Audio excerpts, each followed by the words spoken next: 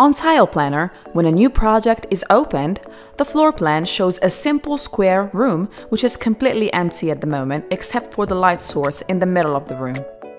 On the right-hand side of the screen, we can see the project info area where we can fill in the available fields with data about our project.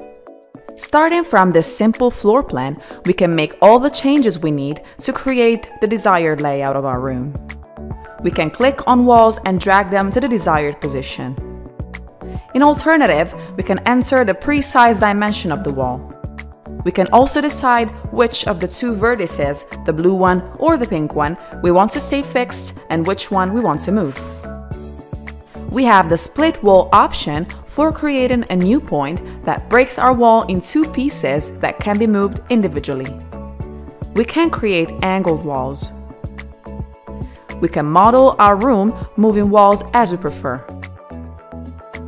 Also, we can use the Add Inner Wall option, which lets us create a wall within the interior of our room. Internal walls can be modified the same way as perimeter walls. When we click on a wall, we can create a masonry object, such as a half wall or a platform.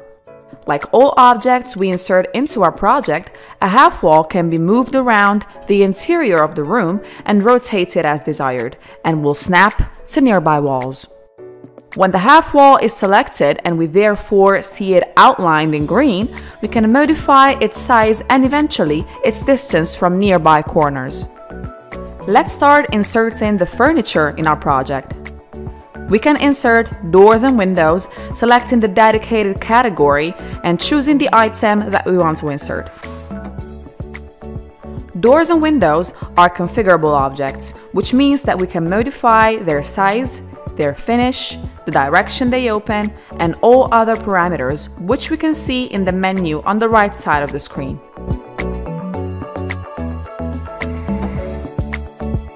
Let's proceed by inserting a window as well. Let's pick a toilet and insert it into our scene. We can move the items around our room to position them correctly, dragging them around our floor plan. Once inserted into our project, items can be rotated using the arrows that appear at the sides of the item. Using the same method, we can search for any item and place it in our project. Just like with doors and windows, we have the possibility to work with configurable furnishing items within TilePlanner as well. Let's choose the category Vanities and Mirrors. For example, we can choose the Lotus collection and select the items we want to insert.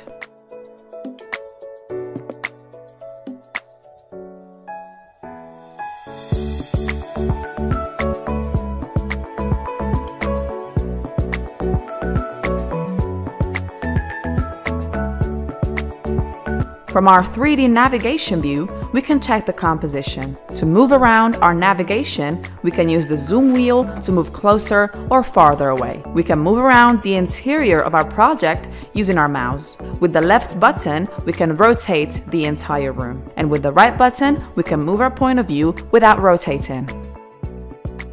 Let's complete the composition by choosing the finishing from those available from the right side of the screen. We can choose whether to assign it to a single item or to all the items in our composition, and to customize the sink as well. In TilePlanner, once we've built our project, we can add flooring and wall tile to the surfaces of our room.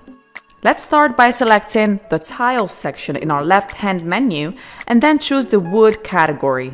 Here we'll find all the products available with the selected effect. Once we've dragged the product onto the surface, we can swap out the applied material until we find the perfect one. And once we've inserted our product, in the menu on the right, we can open an interactive 3D visualization of the product to examine the finish of the material and its surface in detail. In the menu on the right, we can also change the grout width and color and the position and direction of the tile.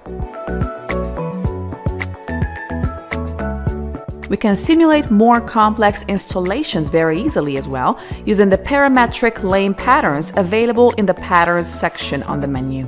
There are many available, and once we've found the one we want, we just drag it onto an empty surface or even directly onto a surface that has already been tiled. Patterns like this one are for multiple products, even ones of different sizes. This pattern uses 3 tiles.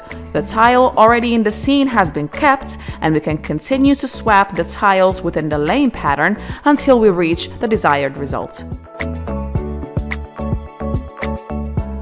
For vertical surfaces, the program will install products in horizontal rows. When we drop the tile onto the surface, only one row is applied at the bottom of the wall. We can increase or decrease the height of this installation. Also, we can create different horizontal rows, selecting a product and dragging it onto our wall. If we want to delete the tiling from this wall, or even just one of the rows of tile that have been applied, we can click on the wall and select the appropriate command. We can also view our wall in 2D. Here we are able to change the applied wall tiling with the Select and Replace option. In this case, we select the tiles we want to change and then drag a new one to replace them. Once we've finished tiling a wall, we can apply the same tiling to all walls in the room with a simple click. When clicking on any surface, we can create a tiling area. Let's specify the size of the area and then place it on the surface. Once we have positioned it correctly, we can drag and drop the product that we want to view within our tiling area. On the parts of our walls that haven't been tiled, we can apply a color by selecting the wall and choosing from among the available materials. Once our project has been completed, we can save it by clicking Save in the top left of the header toolbar. We can also generate a project summary document, selecting the content that we want to view. This allows us to have a list of the items used in the project, including their product info and the quantity used.